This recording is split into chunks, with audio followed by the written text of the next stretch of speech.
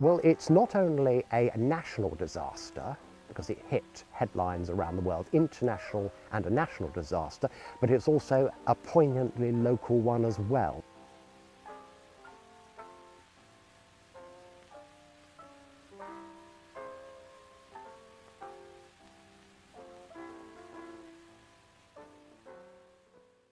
My name's Nigel Lutt. I was an archivist at Bed's Record Office for many years, from 1982 to 2014, and so I thought this sounded like an interesting spin-off to what I'm doing already, because over the years I've collected a few bits and pieces which have turned up locally relating to airships and the people involved. This box was made from the wood of the lift of the mooring mast of the R101, and I found it in a shop in Bedford in 1997. It doesn't look much, but if you open it up, space for cigarettes inside, and there's a little plaque which reads, Airship mooring mast Cardington, erected 1927, demolished 1943.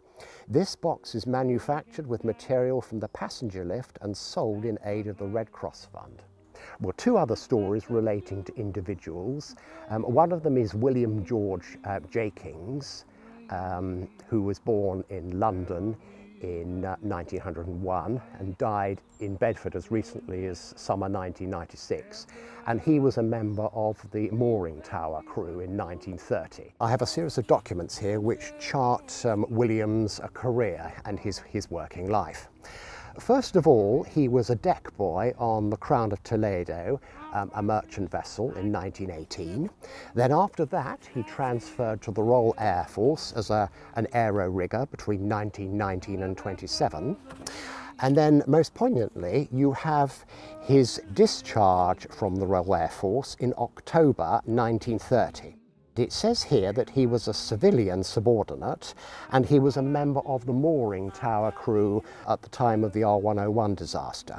And he was employed as a rigger between the 2nd of August 1930 and the 31st of October 1930. And of course the latter date is significant because it was shortly after the crash of the R101, and so his services were no longer needed. And it says at the bottom, discharged in consequence of reduction of staff.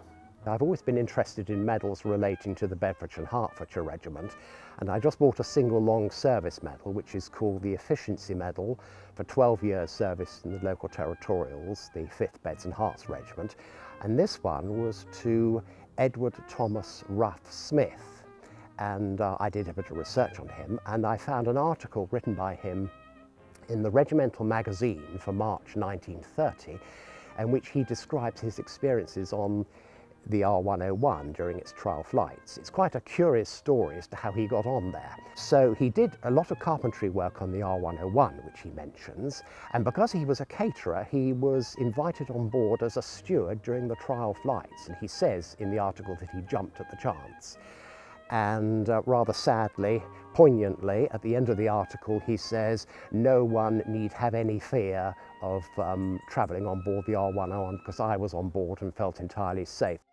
Poignant words when you think what was going to happen 7 months later. I'm Geoff Deacon. I was the landlord of the Bell Cotton End from 1986 to 1991 with my late wife, and obviously we were involved with the airships. In fact, we had the largest collection of airship photos on view to the public.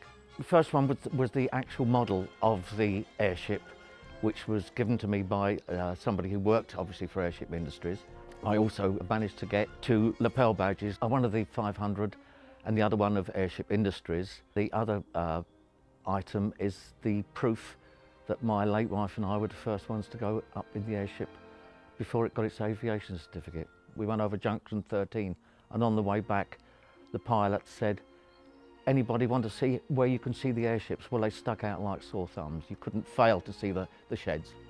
We also had Bedford Youth Theatre, and they did, I think it was The Realm of Glory, and it was the story of the R101, and they came down every Thursday and they'd sing like mad, and then when it got to the New Year's Eve, they said, we'd love to come down, but we don't want to drive. And I had a quick word with my wife. I said, we'll make a deal with you. So they said, what's that? I said, well, you can stay in the pub. And I turned all the alarms off and I trusted them. When they went out the following morning, they shook my hand and said, thank you for trusting us. I said, I had no reason not to. And they were a lovely crowd. And they were part of our life for 3 months. And we actually got tickets to go up and see the show, which was done in the shed. My name's Derek Binks. I'm the son of the survivor, John H. Binks. My dad was an engineer on number 5 car. I was 3 years old at the time. We lived in Sheffield. We didn't live here, so I didn't know much about airship construction or anything like that. So I know, to my knowledge, I never saw it. In number 5 car, engineer with Mr Bell, they flew together. So that when it crashed, they both got out because the water tank exploded above them. That's how they survived. When the Bournemouth came to Cardington, he flew on it, Mr Bell flew on it. Lord Ventry sponsored that, and he lived in Bournemouth, that's why it was called the Bournemouth. John and I and my wife and Mum and Dad, Lord Ventry invited us to tea at his place, and we saw a lot of films on German airships that were in the, you know, this is 1960 odd, that's what my dad flew on. Well, that was the last airship that came up there as such. After the Bournemouth, they had Skyship up there. Skyship 500 and I think the 600. Well, I flew on the 500. I had a flight on that. You paid, I think it was about £50, and we had a flight to, I think they took us over to Stewartby and then returned. That's the one I flew on. My dad never spoke much about it at all, and that's true. He was in the choir, as we were, and every October the 5th, he used to celebrate it, well, honour it with the choir, you know. That's about all I know about the airship real life, because I was only a toddler. It hasn't changed at all, short saying, really. It was a good place to grow up in. It was an estate, you know, there was no pub on there, only a club. There was no shop on there, the shop was in the camp. It ran pretty well. No street lighting, that was one thing there wasn't. The street lamps were up, but they never lit them. The tenants had got to pay for them through the rates and they wouldn't do it. So they never lit them. I never saw them alight till we put some up after the war. But it was a good estate. Everybody seemed to get on with each other here.